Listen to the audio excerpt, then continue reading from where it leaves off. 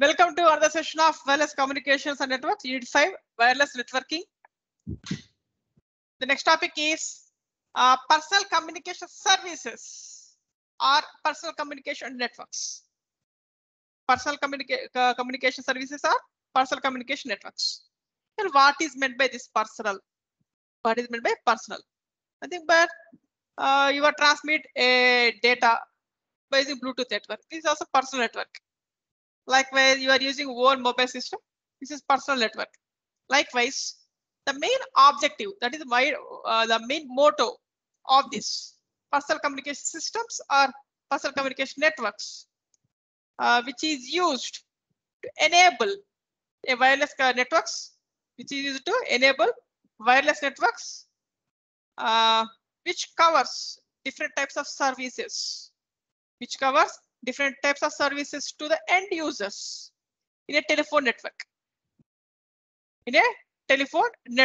Without location of the user. That is the objective of these personal communication services or personal communication networks is to provide to cover a large wireless communication networks to provide different types of services to the end users. Nothing but different types of services, nothing but email, video conferencing, the transmission of videos like this. Right here, what is the principle? What is the background of this PCS or PCN? Is depends on advanced intelligent network. Advanced intelligent network, AIN. Advanced intelligent network. This advanced intelligent network, which allows to the users to a single telephone network for both wireless and wireless service. For both wireless and wireless service. Here, the best example is your cordless telephone. A cordless telephone is fixed telephone network. The receiver, that is handset in your cordless telephone, is wireless. For both wired and wireless having the same telephone network. Here, actually, this advanced intelligent network having 3 levels. The first one is intelligent level. The second one is transport level. The third one is access level. Intelligent, transport, access level. Here, what is meant by intelligent level? Which contains the database of the network users.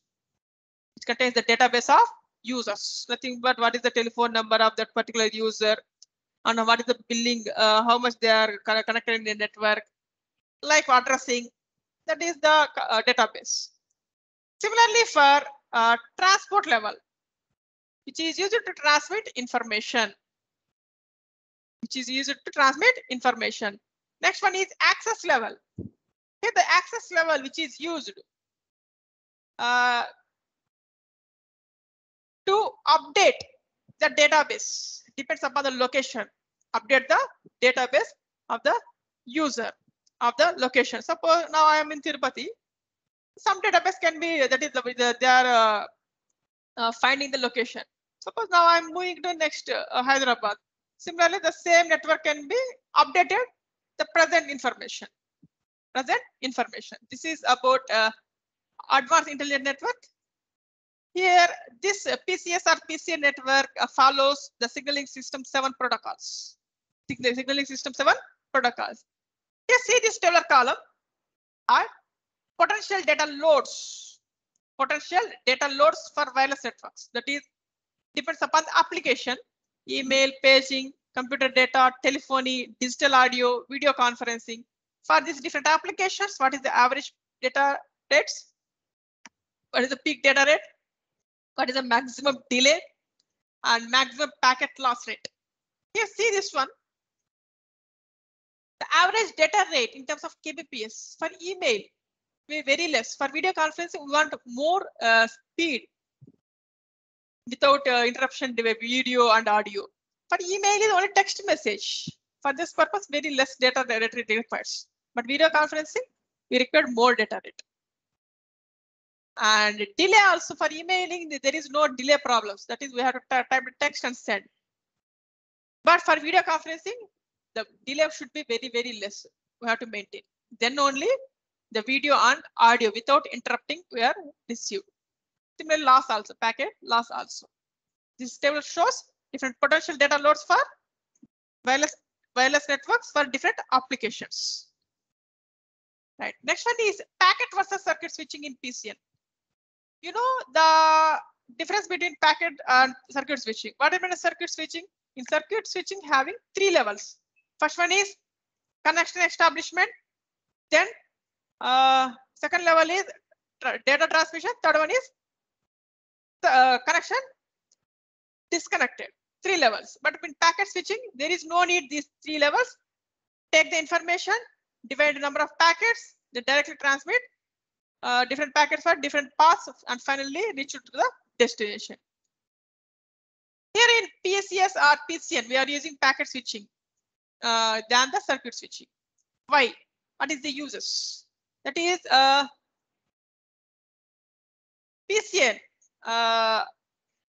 can be used packet switching to transmit including voice, data, email, and digital video. And PCN will support large population frequencies for the users and very less error rate, low bit error rate in PCN because ARQ we are using it. This is automatic repeat request. Nothing but whenever the data loss, then automatically it redirects. And the PCN having high capacity switching infrastructure.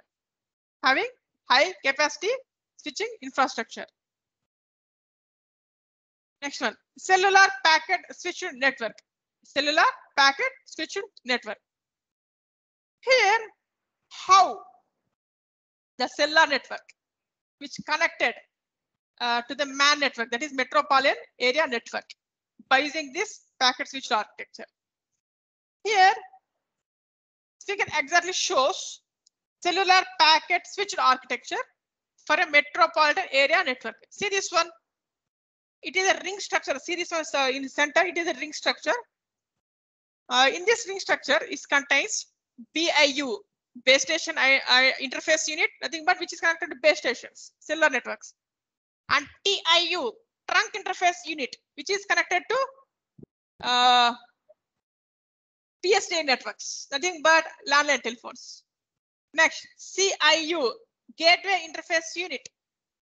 Gateway interface unit, nothing but MSC to connect MSC to this particular network. And CIU, cellular control interface unit. And GIU, gateway interface unit, that is which is connected to next another metropolitan area network. And WIU, wireless interface unit, that is your mobile phone to your base station is wireless connection. HDB, home database. VDB, visitor database. Here, what is the difference between HDB and VDB? Home database is nothing but suppose I am taking a SIM card and which is under AP Telecom region. Nothing but I am registered in AP Telecom region. Now, right. Next, suppose now I am temporarily moving to the Bangalore city. Nothing but in Bangalore it is Karnataka Regulatory Authority. Telephones. Nothing but I am temporarily visiting to the another telephone region, that is visitor database. Nothing but home database is nothing but who registered in the particular region is a home database. VDB is visitor database. Who visited temporarily in that particular region is visitor database. Here from this figure, how it works. Here the central having one metropolitan area network which connected cellular networks and PSTN networks and MSC connected and connected to another metropolitan network by using optical fiber cables. Here in this figure, first of all, we are going for each and every one. First one is TIU, trunk interface unit. Here, what is the use of trunk interface unit? Here, the trunk interface unit which is used to connect a MAN network to the PSTN. MAN network to PSTN. What is the use of this TIU? TIU is a physical layer. physical layer. And here, by using this TA, you use transcoders and channel coders to convert packet formats, either for fixed network or wireless network format. Suppose we have to transmit information from your PST network to cellular network, nothing but we have to convert format from fixed network to wireless network. Suppose to transmit information from cellular network to PST network, that is to convert from wireless network format to fixed format. For this purpose, we are using PAD, packet assembler and disassembler. That is which combines information which can be interleave the information packets. And this each and every packet assembler disassembler contains packet header. Here, what is the packet header?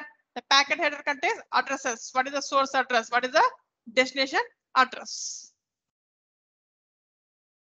Here, not only this one, it contains flags, error checksums, packet control information, address fields. Here, this trunk interface unit address is added. That is either by the permanent terminal identifier or virtual circuit identifier. Here, what is meant by permanent terminal identifier? PTI. That is, which is address of the TIU, which is the address of TIU from where the call has originated. From where the call has originated. What about VCI? Virtual circuit identifier is nothing but the information contains packet header. Information contains packet header. Nothing but what is the source address and what is the destination address to transmit. Here, see this one is the exact internal block of trunk interface unit. That is from MAN network to PSTN network. Here, see this one. From the right side, we are having MAN network. From the left side, having trunk line connected to PST network. Suppose to transmit data from MAN network to PST network. That is, first one you have to take that information and disassemble. That is dividing the packets. After these packets, it contains source address and destination address. That is by using this virtual site identifier and permanent trunk identifier and base station identifier. That is where exactly data is coming from. Right.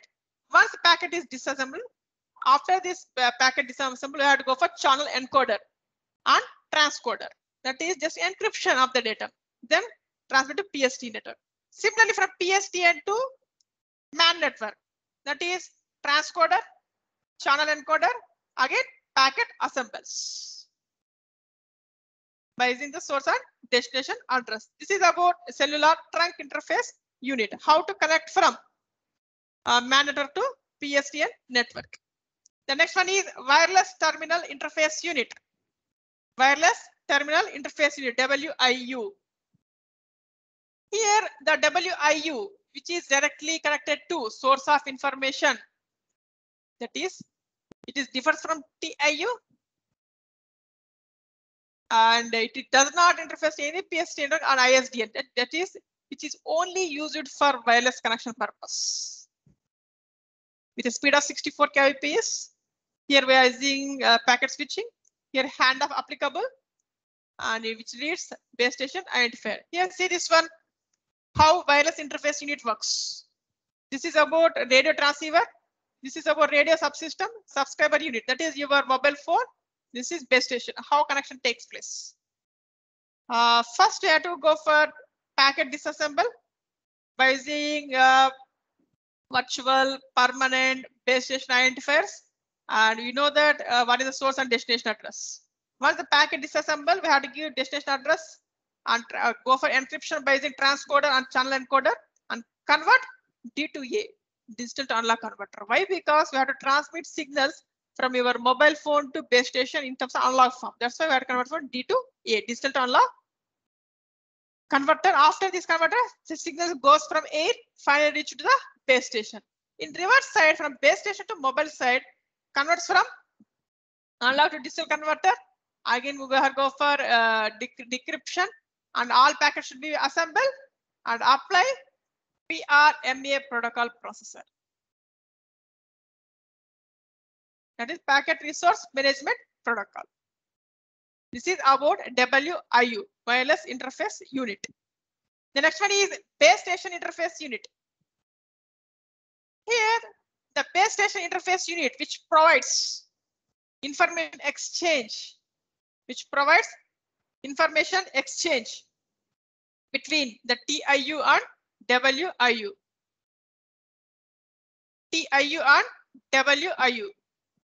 Here, what is the use of this BIU? Which broadcast packets. Nothing but, we are receiving cellular company messages like this by using BIU. That is, they broadcast the same message to all end users. Next one is CIU, Cellular Control Interface Unit. Here in this Cellular Control Interface Unit, which is used to receive, process, generate information packets for network control. Which is used to receive, process, and generate information packets for network control. Right. This is about Cellular Controller Interface Unit. Do you have any query on this PCN and PCS? Please type your query in the chat box. Thank you very much for attending this session.